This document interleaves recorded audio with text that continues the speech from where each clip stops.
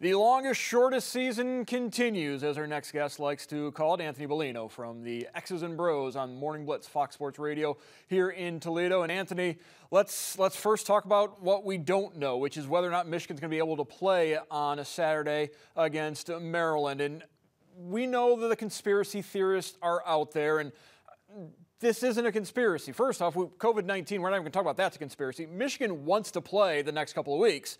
It's a matter of whether or not the science, the medical staff, the protocols will allow them to play. There is no grand conspiracy about Michigan trying to shut down the season to hurt any of their future opponents.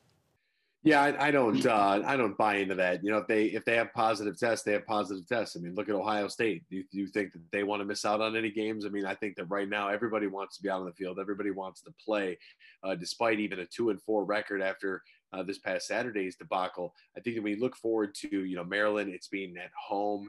What's the state of Michigan's population? What color code are we in for the Big Ten?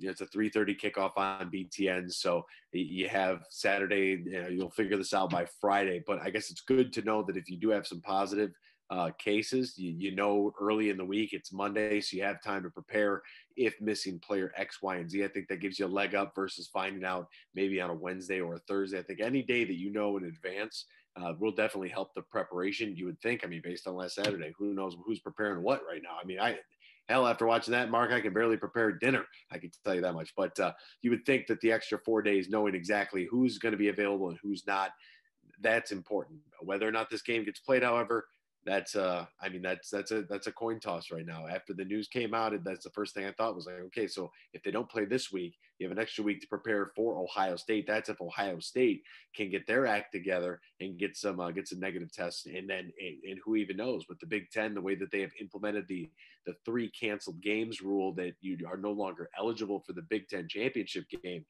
I think from an Ohio State perspective and from the conference perspective, they need to take a relook at this and take another gander, and maybe, I don't want to say move the goalpost, but definitely need to reevaluate where we're at right now with the spike in cases that we're seeing across the country. It's flu season, so everybody's on high alert to begin with. Everybody's panicking. One cough, one sneeze, one sniffle, and all of a sudden it's like, hey, what do you have? So I think that there's a lot to play in here, a lot for the Big Ten to look at, and a lot for the conferences to look at. For Michigan to make it through, the first 6 weeks of this thing basically unscathed is pretty good. If the wheels are already off the bus from the football standpoint, they come off on the medical standpoint now with 2 weeks left. I mean, what's to be expected, right? Well, and Jim Harbaugh, one of the things he kept on going back to on Monday was this being proactive. The medical staff's being proactive. The football program was being proactive. They are trying to get ahead of this. I think they do want to play on Saturday. They do want to have that home finale. They certainly don't want to go down as 2020 being the only year Michigan does not win a home game, because that's right now they haven't won a game at home, and Maryland will be their last chance if they can play that game Saturday. Yeah, it's home or road this year. I think that, and I can tell you this much, Mark, from a basketball perspective here, there isn't a sport that needs fans in the stands more than hoops. Especially college basketball. It's a completely different game. But for the football side of things, when you look at having to travel, where Michigan's 2 wins have come on the road, where have they been bad at home, where you'd think that most definitely 110,000 plus would make a little bit of a difference. That crowd definitely makes a difference. It makes a difference in the passion, the emotion of the young men out there running around the football field. And you threw out a very interesting stat there that I was actually not aware of, was the fact that if they do not win this game on Saturday, if they can't play this game on Saturday, they would go winless at home for the first time in program history. Ooh, Mark, that's a blemish, my friend. That is a big blemish. And with Maryland coming to town, we still have a somewhat open question about quarterback. Cade McNamara had to miss a couple of series during the Penn State game with a shoulder injury. We also found out that Joe Milton has been nursing an injury as well. So we don't have a healthy quarterback, maybe explaining a little bit about that inconsistent play at quarterback. But again, this is a team that's been floundering. This is a team that perhaps needs something dramatic in the last couple of weeks to salvage what has been a lost season. Yeah, and to be honest with you, I don't know if you can salvage it. I mean, obviously, if they were to get that game against Ohio State and win that would definitely change some things. But I think at the end of the day, that really people talk about it all the time from the Ohio State and Michigan perspective. Like, it wouldn't matter if we won a game all year as long as we beat Michigan or as long as we beat Ohio State. Well, here's your test. Like, what are you really satisfied with? Michigan State, they were kind of trending that direction too until they upset Northwestern this past weekend. So congratulations to Sparty and to Mel Tucker there. But for the Michigan Wolverines going into this game, let's say this game does get played, how is Cade McNamara's shoulder? What's going on with Joe Milton? And why and how did this offense, how did they choose Joe Milton going into the year over Cade McNamara? I think that's a legitimate question. I also think that we've overreacted to quarterbacks enough. I think that when you look at, it was John O'Corn. Oh my goodness, we found our quarterback. Brandon Peters, his first completed pass. We found our quarterback.